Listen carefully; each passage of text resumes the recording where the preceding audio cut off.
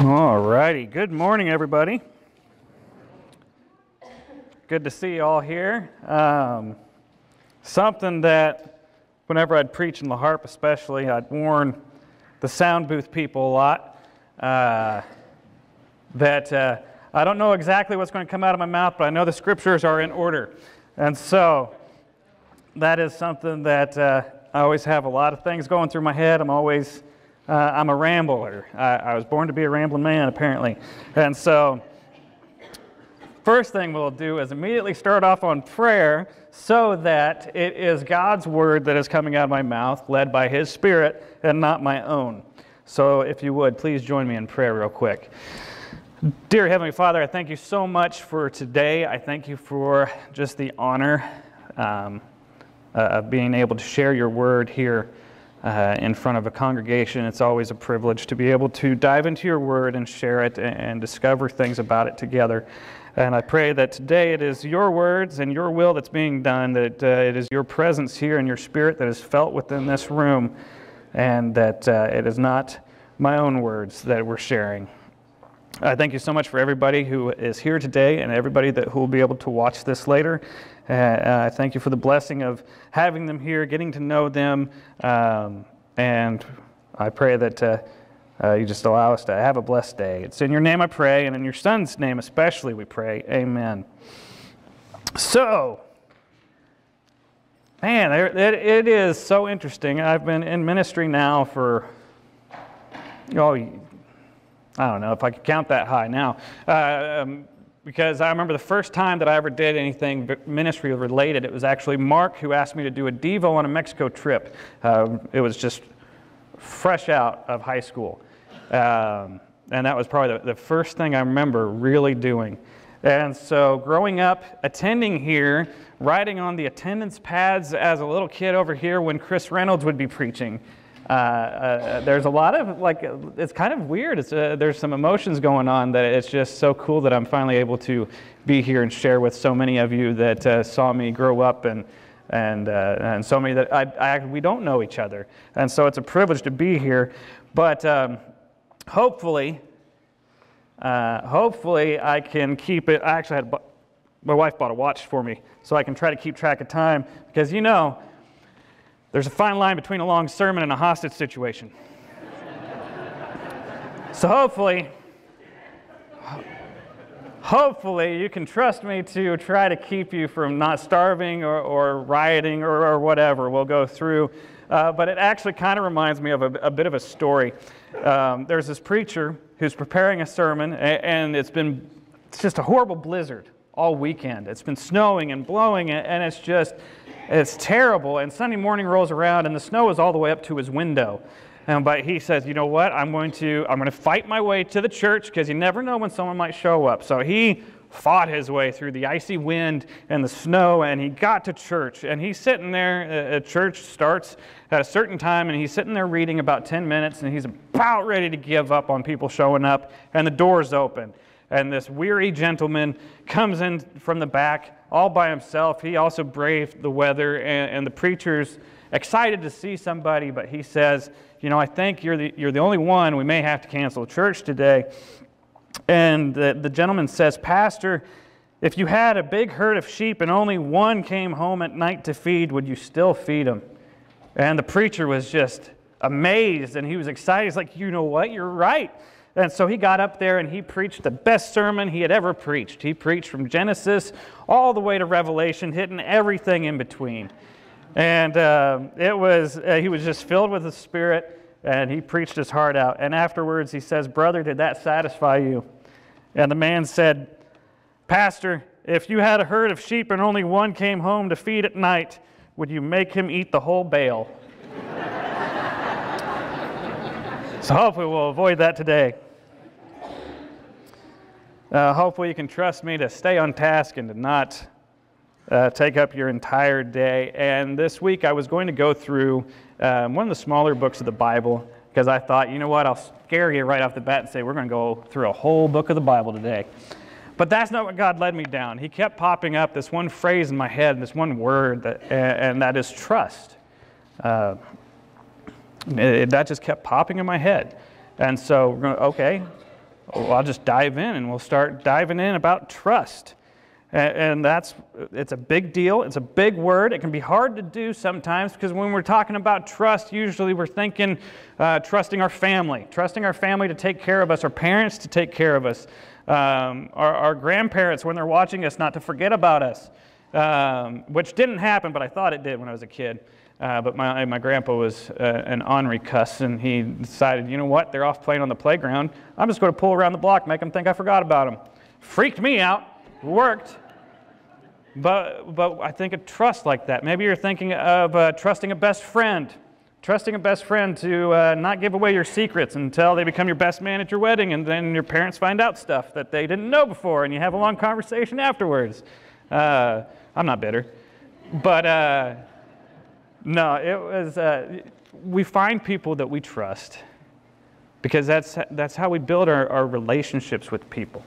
We surround ourselves with people that we can depend on, that have our back, that will help us out, that we will help out. It's a mutual thing. But there's a level of trust that goes beyond that. And that's the trust that we have with God, in God, with Jesus.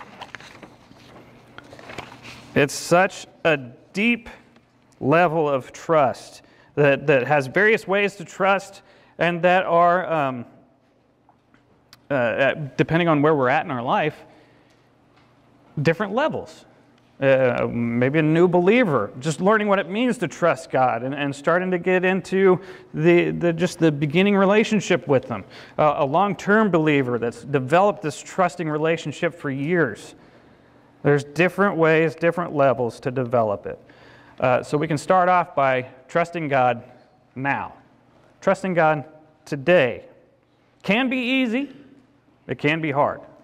It can be easy when times are going good, but it also can be hard when times are going good because sometimes we just lose sight of things. We get caught up in the moment, the routine, and we're just riding along with it, nice and easy, and we can forget. But when times are good, it also can be easy to follow. We have plenty of examples of Scripture, in Scripture, of people trusting God. One of the things that popped in my head when I'm thinking trusting God now was actually when God calls the disciples. We're going to look at Luke chapter 5, verses 1 through 11. That is Luke chapter 5, verses 1 through 11. Hopefully you can read it on the screen. If not, you can look at it there in your Bible in front of you or your Bible app. Luke chapter 5, 1 through 11. Now it happened that while a crowd was pressing around him, this is Jesus, and listening to the word of God, he was standing by the lake of Gennesaret. I know I butchered that, but that's okay. And he saw two boats lying at the edge of the lake. But the fishermen had gotten out of them and were washing their nets. And he got into the boat, which was Simon's, and asked him to put out to a little distance from the land. Now when he had finished speaking, he said to Simon, "Put into the deep water and let down your nets for a catch." And Simon responded to him, saying, "Master, we worked hard all night and caught nothing. But I will do as you say and let down the nets." There's a level of trust that we see right there. And when they had done this, they had caught a great quantity of fish, and their nets began to tear. So they signaled to their partners at the other boat to come and help them. And they came and filled up both boats to the point to where they were sinking. But when Simon Peter saw this, he fell down at Jesus' knees, saying, "Go away from me, Lord, for I am a sinful man." For amazement had seized him and all his companions because the catch of fish was which they had taken. And likewise also were James and John, the sons of Zebedee, who were partners with Simon. And Jesus said to Simon, "Do not fear, from now on you will be catching people." When they had brought their boats into land, they left everything and followed him. They followed him. They left everything.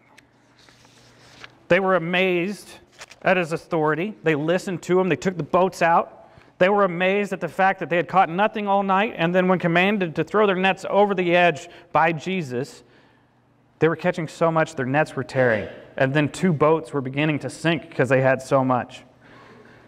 They listened to him, and ultimately at the end there we see that they had dropped everything to follow him.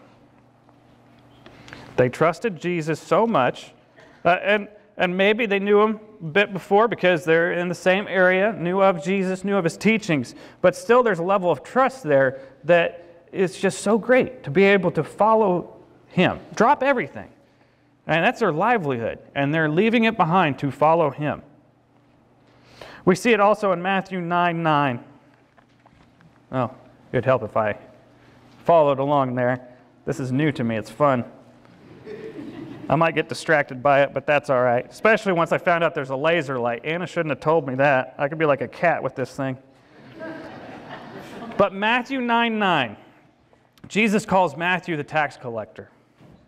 As Jesus went on from there, he saw a man called Matthew sitting in the tax collector's office. And he said to him, "Follow me." And he got up and followed him. This is an outcast. Matthew is a tax collector, which means he's a Jew that's collecting taxes for the Roman Empire. And in order for Matthew to keep some welfare for himself, to earn an income, he has to increase the taxes a little bit because Rome's wanting a certain number, and Matthew has to add to it so he can have some income. And so the Jews, his fellow Jews, really don't like him. He's a sellout. He's someone who's scamming his own people. But Jesus calls him, and he follows him. After this, actually, Matthew not only follows him, he goes back to his house and has a banquet, has a feast in Jesus' honor. And he follows him. Now, whether times are hard or times are bad, it can be easy or hard to follow and trust Jesus. It can be hard to give things up, especially when we look at these passages and think they dropped everything and they gave it up for him. They trust him so much to follow him and forget everything else. That can be kind of hard. I've often thought in my own head, if I was told to do that, which in a way we are in ministry, would I be able to? Because I think of when it is hard to do that. I think of the rich young ruler. In Mark 10:17 through 27.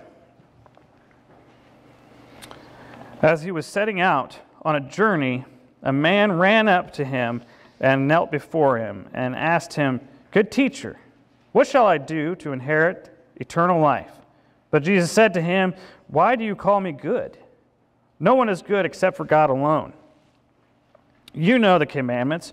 Do not murder, do not commit adultery, do not steal, do not give false testimony, do not defraud, and honor your father and mother." And he said, "Teacher, I have kept all these things from my youth." Looking at him, Jesus showed love to him and said to him, "One thing you lack. Go and sell all you possess and give to the poor, and you will have treasure in heaven, and come follow me." But he was deeply dismayed by these words, and he went away grieving, for he was one who owned much property. And Jesus looked around and said to his disciples, how hard it will be for those who are wealthy to enter the kingdom of God. And the disciples were amazed at his words. But Jesus responded again and said to them, "Children, how hard is it to enter the kingdom of God? It is easy for a camel to go through the eye of a needle than for a rich person to enter the kingdom of God." And they were even more astonished. And he said to them, "Then who can be saved?" Looking at them, Jesus said, "With people it is impossible, but not with God. For all things are possible with God." It can be hard to give up and things and follow Jesus, to follow God, to trust him. It can be hard to trust with uncertainty. It can be easy to trust in the moment, right now, but it can be hard to trust with the uncertainty of things to come. But Jesus, not only do we have examples of the disciples and how they trusted God, Jesus shows us an example of how he trusted God. We see that right after he's baptized. He went into the wilderness for 40 days, and he was fasting. I'll admit, the longest I've ever fasted is 36 hours. I could not imagine trying to fast for 40 days. And I will also admit, when I broke the fast, Taco Bell is not a great way to break a fast. But he was demonstrating trust. Trust in God now. And he was also showing us to trust God with tomorrow. And sometimes that can be harder, because it's easier to trust for today when we have a little bit more control. I don't have any control over tomorrow. But maybe it can be easier to trust God with that. Who better to give your trust to? Who better to lean on? Whether it is times in our nation, how we see things growing up, how we see things from years ago to now, whether it's the things our youth deals with, whether it's the thing in our own personal lives. It seems like more illnesses and stuff just keep popping up as time goes on. It can be tough to trust in God in times of uncertainty. And yet, Jesus has a solution for us there too. Matthew 6:25 through 34. One of my favorite passages to preach on. But I won't go into a whole full sermon on this one, even though I do have one in my back pocket for it. But it's Matthew 6:25 through 34. Let me go back one. There we go. For this reason I say to you, do not be worried about your life as to what you will eat or what you will drink, nor for your body as to what you will put on. Is life not more than food, and the body more than clothing? Look at the birds of the sky, that they do not sow, nor reap, nor gather crops into barns, and yet our Heavenly Father feeds them. Are you not much more important than they? And which of you by worrying can add a single day to his lifespan? And why are you worried about clothing? Notice how the lilies of the field grow. They do not labor, nor do they spin thread or cloth. Yet I say to you that not even Solomon in all of his glory clothed himself like one of these. But if God so clothed the grass of the field, which is alive today and tomorrow is thrown into the furnace, will he not much more clothe you, O you of little faith? Do not worry then, saying, what are we to eat, or what are we to drink, or what are we wearing for clothing? For the Gentiles eagerly seek all these things, for your heavenly Father knows that you need all these things. But seek first his kingdom and his righteousness, and all things will be provided to you. Do not worry about tomorrow, for tomorrow will worry about itself. Each day has enough troubles of its own. The first time I ever preached on that passage was 11 years ago in June.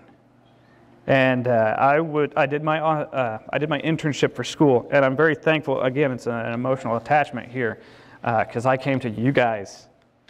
Mark, speaking of missions, I came to you guys and to raise support, because I did my internship in Brisbane, Australia. Now I will admit, looking back, I did not do the best of keeping you guys up to date on it, and for that I apologize. But I am thankful for you guys sending me there. And one of the reasons I did this sermon there was because they have that good phrase, no worries, Mike. They say that all the time. And of course, I grew up watching Crocodile Dundee. And I guess when I was real little, I said I wanted to go to Australia. And after I was baptized and was going to church camp, I guess I came home telling my mom, I want to go on a missions trip to Australia. And I had forgotten all about that, but it came true, especially thanks to you guys and thanks to the Lord. But they say that so much there, no worries. And so I talked about that. And it's easy to say, no worries. I even catch myself saying it in text messages all the time, no worries. It's easy to say, hard to do.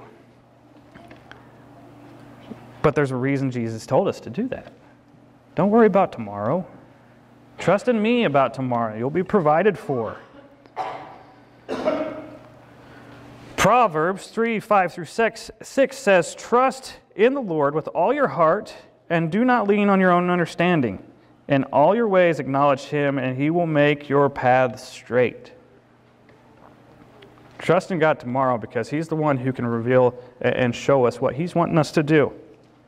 Sometimes it is clear, sometimes it is quick, sometimes it is not so clear right away, and sometimes it is not so quick, but He's still going to take care of us. It takes time.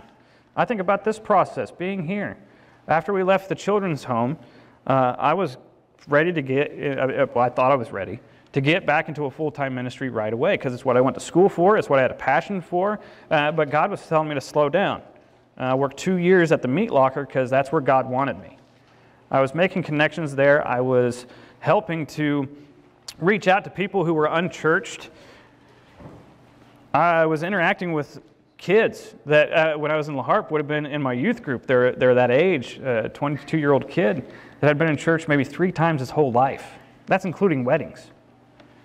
And so being able to answer questions that he had, get him a Bible, or pray with one of the other ladies there that's a strong believer, talk to other individuals, interact with the Catholic, and be able to kind of talk about his faith and beliefs and why he does what he does, it was where God wanted me at the time.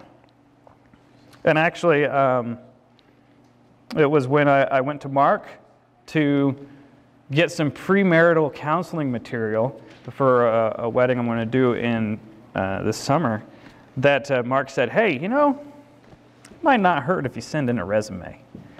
And so I was like, hey, that's all I needed. That's what I was waiting. Because everything I had been pursuing at that time, God was closing that window because I wasn't ready. He was showing me, hey, I will let you know where I want you. I will let you know where I need you and when I need you. And I can thank Mark for God using him to let me know when I was supposed to be here. And it was a 2-year journey. So sometimes our plans don't go as planned, but God's plans always do. And we can trust Him with tomorrow because He knows what's best. He has the plan. And we can trust Him not just for tomorrow, and not just for today, but we can trust in Him always. John 14:1, do not let your heart be troubled. Believe in God, believe also in me. That's Jesus speaking. We can trust in Him and believe in Him. Believe in Jesus and trust and follow Him, because my plans aren't sufficient enough. Again, letting you get to know me a little bit more, it was my last year as a camper. I had no idea what I wanted to do with my life. And so I went up to, because Mark was already praying with someone, I went up to Nathan Cooper, who you got to listen to during Mark's sabbatical, preacher out of New London. At the time, he was youth minister in Monmouth. And I walked up to him and I said, I have no idea what I want to do with my life, so would you pray with me to see what God wants me to do with my life? And so he did. And the next day, I got a scholarship to Ozark Christian College. I didn't go there, because even with that scholarship, it was a little too pricey for me, so I went to Central. But then after I got that scholarship, Nathan walked up to me and said, do you know now? I said, yeah.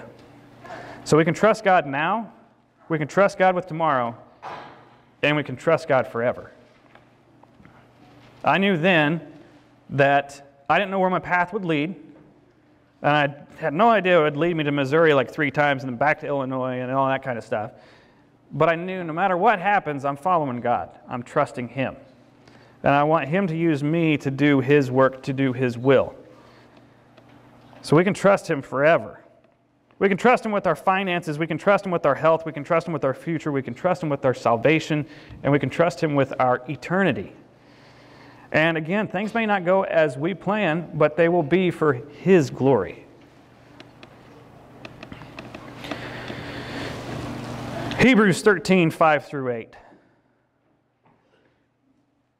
says this.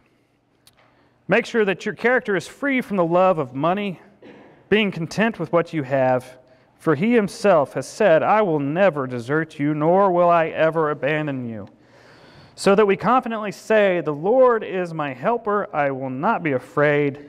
What will man do to me? Remember those who led you, who spoke the word of God to you, and considering the result of their way of life, imitate their faith. Jesus Christ is the same yesterday, today, and forever. We can trust Him because of God's word.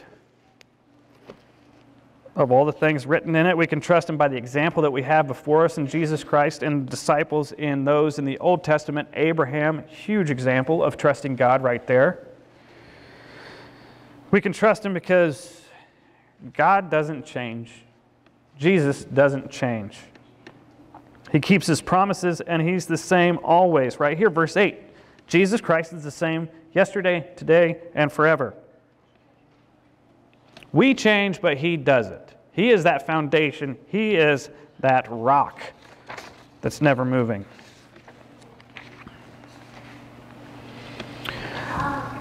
Isaiah 26, verse 4. Trust in the Lord forever, for in God the Lord we have an everlasting rock. We have another everlasting rock. Trust in the Lord forever.